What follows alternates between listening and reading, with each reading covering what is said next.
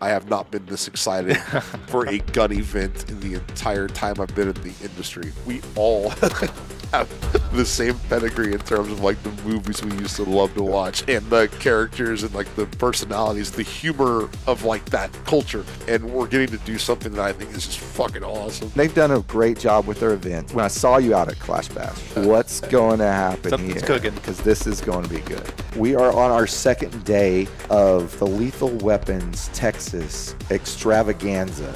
A witness to behold.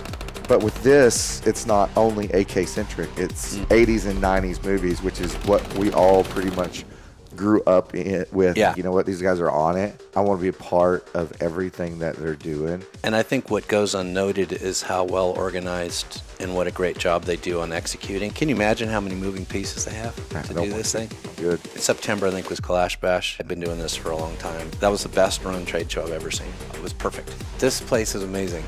I mean, for a venue, this is a perfect spot. Easy to get to, you know, lodging in the area. That facility is amazing just to see how much Shockey has done out there. Yeah. It really is, I think, becoming one of the coolest places in the country to get a shoot.